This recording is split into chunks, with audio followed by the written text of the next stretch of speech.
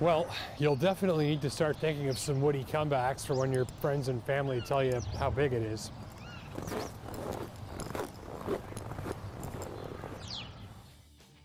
This is the new Navigator, which Lincoln has just chucked like a hand grenade into the luxury SUV scene, and it's a machine that you'll want to give your immediate attention if you're after lots of space, lots of tech, and some of the most advanced engineering in a great big SUV today. And also, especially if you figure that some of the best interior design and all-out comfort on the road are things you'd like in your driveway. This tester costs over $100 grand, and that's not even with the extra cost extended wheelbase body available if you figure somehow that this standard smaller Navigator isn't big enough. So it's about the size of a house and costs as much as some houses too. And that might leave you wondering what sort of absurd person is buying this enormous, pricey, over-the-top SUV.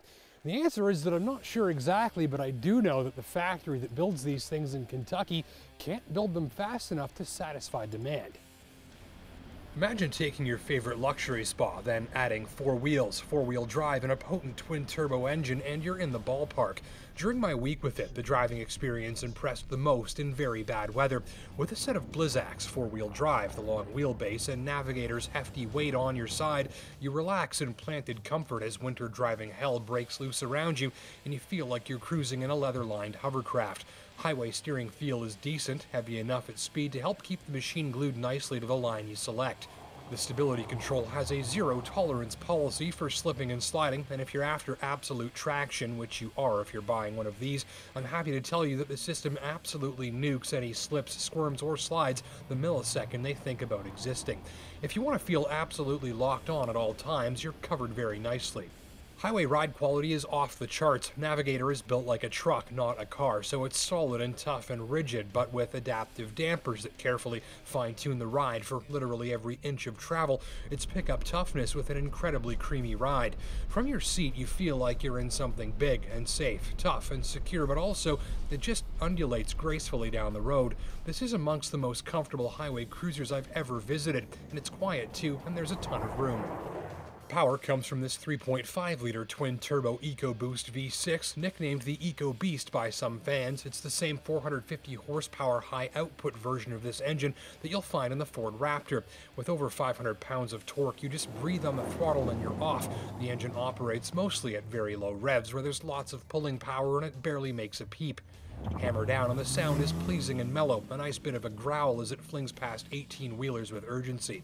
The 10-speed automatic has a lot of gears. Some folks wonder if the gearbox has any trouble picking the right one. It doesn't, and if it did, it's so smooth you'd never know. But mostly, and like everything else about the Navigator, the powertrain works the best for the gentle driver who wants to sit back and unwind, to use their vehicle as a personal relaxation chamber or rolling social lounge, which they do from this cabin, which is gorgeous and feels like $100 grand and looks like nothing else on the road. It's a big hop up into your seat, but the power running boards help make that easy. Then you're in a world of wood and chrome and leather and stitching and metal and details and accenting.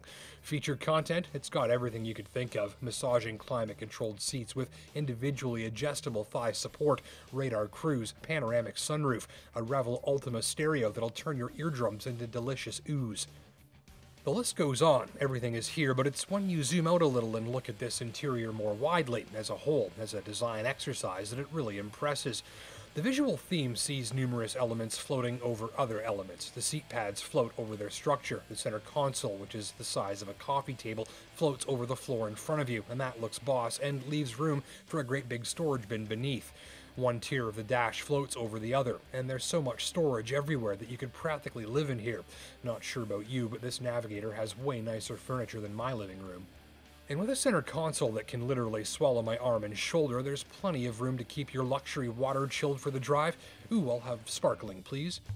They've used the massive size of this cabin to really showcase all of its unique design and the upscale materials. It's huge, but most every bit of the space is used to add something to the luxury atmosphere.